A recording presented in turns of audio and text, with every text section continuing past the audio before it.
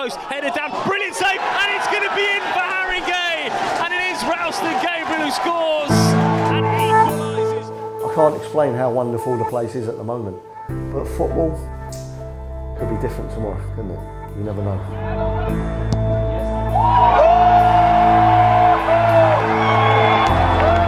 We've certainly come down to ground with a big bump today.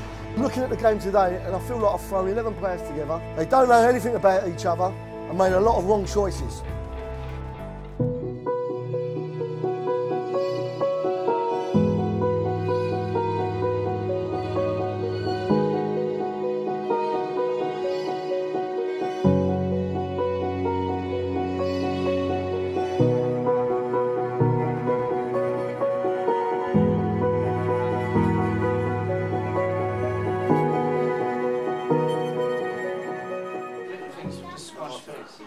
So I've been with the club for 4 years and I was studying sports rehab and I just graduated and they kind of got me on board for experience and been here ever since. Done my masters, stayed with them, still here. Just leave that one, okay? There's not a lot of money in non-league football. The club do the best, but like any club, there is a budget and there's not much of it. So all our equipment, medical supplies is from Poundland. All our muscle rubs and Vaseline and Poundland Tiger Balm. Let's go, do it, guys. So my role as first team physio is kind of acute management of injuries, which is what you see pitch side, running on. Hopefully there's no serious injuries, but if there is, dealing with it there and then. You're checking any lumps, anything like that.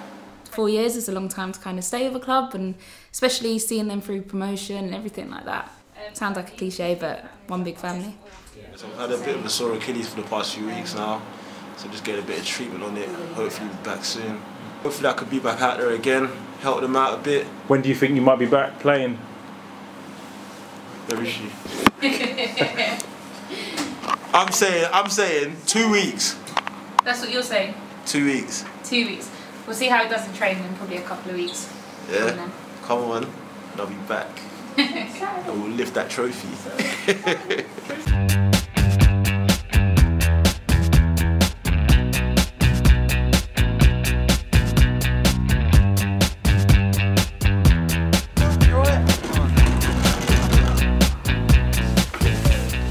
There's no guarantees we're going to win today. There's no guarantees, and we've won nothing. We've got to keep our feet on the ground because we've won nothing. There's 18 games to go, and we can't be too overconfident. Let's go, let's go. Yeah. Come on, hey! Get the course.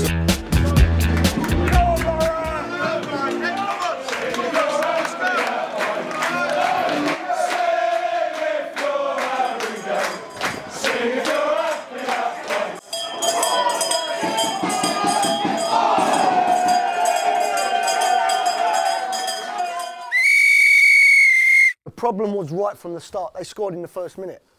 We had kick-off. We failed to put it in behind them. They've rebounded it on us.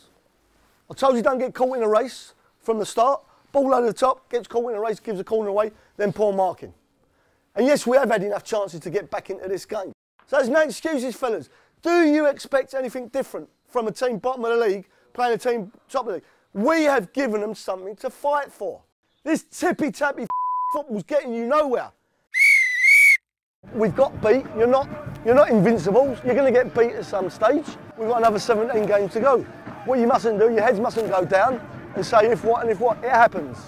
Everyone, including myself, maybe we got a little bit too confident, and this is a way of bringing you back down to earth. So we take it on the chin and go again. The supporters have been different class.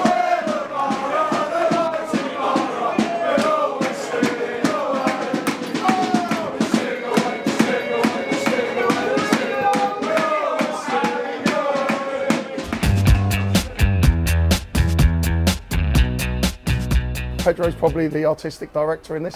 I'm probably the ones that like to think I'm the lyrical gangster in this. Lemon and yeah, Lemon and McCartney. Lemon and McCartney, yeah. But I started going watching football in the late 70s, early 80s. One of the things I used to love was because it wasn't seating in them days, it was standing. You had to get to the ground half an hour before to get your favourite spot on the terrace. So for half an hour, literally, all you did was stand in the same spot. You'd watch the players train, warm up, and you'd sing a song for every player, because that was the way of getting around the half an hour of boredom. I'm proud to say that I think, according to the players, we have actually made a difference, haven't we, to some of our results. We are Haringey! We are Haringey! Bus stop in Tottenham! We're just a bus stop in Tottenham! Bus stop in Tottenham! Favourite song? It's got to be Charlie Barker, he's got lovely hair. Charlie Barker, he's got lovely hair! He's got lovely hair! He's got lovely hair! Charlie Barker, he's got lovely hair! I can't lie, Valerie's chant kills me.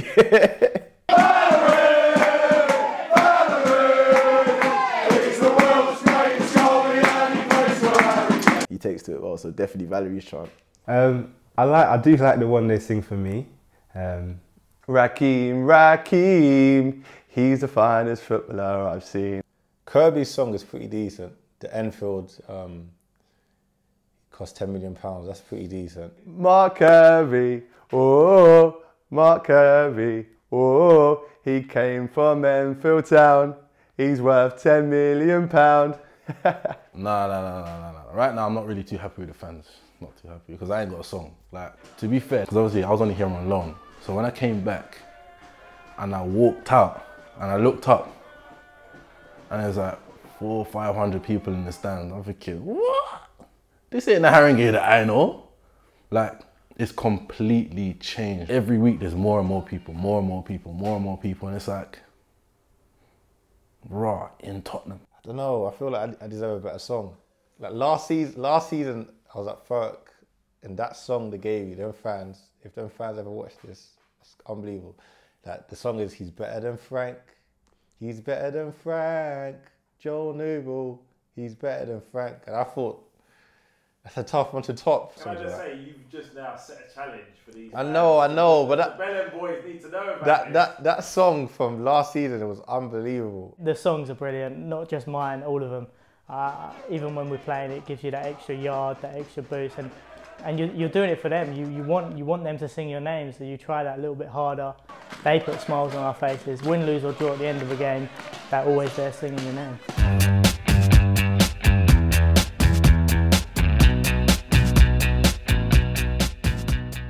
Felt quite down after the results. I think the whole of North London suffered this weekend. Arsenal going out to Manchester United, Spurs losing to Crystal Palace, and Haringey Borough losing to Tunbridge Angels in the last minute. Let's make one thing clear, I'm disappointed in losing the game. I'm not disappointed in being knocked off the top, although it's been a fantastic journey, and being top of the league brings its own pressures.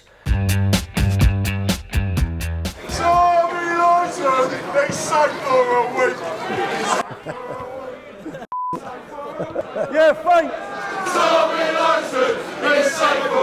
And on my headphones, I can hear him look and smile and went. But hold on, now let me just, I need to get a bit serious here, but the word on the street is that he's only got 1 week. Not to live like that. Yeah. That's probably nice.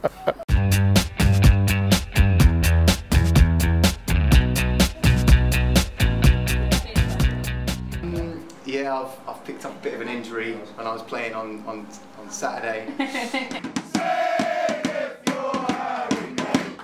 was playing the drum on Saturday. Yeah. I don't know if it's to do with the drum. It might be, my mum's certain it's the drum. One of my mates brought me down to Borough last season and we lost, unfortunately, but I was just I was sold on the Borough. I had this old snare drum and I just thought, I'm going to bring it down. So that's sort of my role now, I'm Matt the drummer, so I'm quite happy with that, it's cool. I was just at the bar and I saw Vicky come in and we were just having a chat. And she's like, what's the matter? I was like, oh no, sorry, it's just hurt my shoulder a bit. And she was like, oh, you should come in, come in and I'll have a look at it for you. And I was like, no, come on. I thought she'd just being nice or whatever. And so I kind of felt a bit embarrassed. I was a bit nervous because I had to come down on night when they're training. And obviously these are my heroes.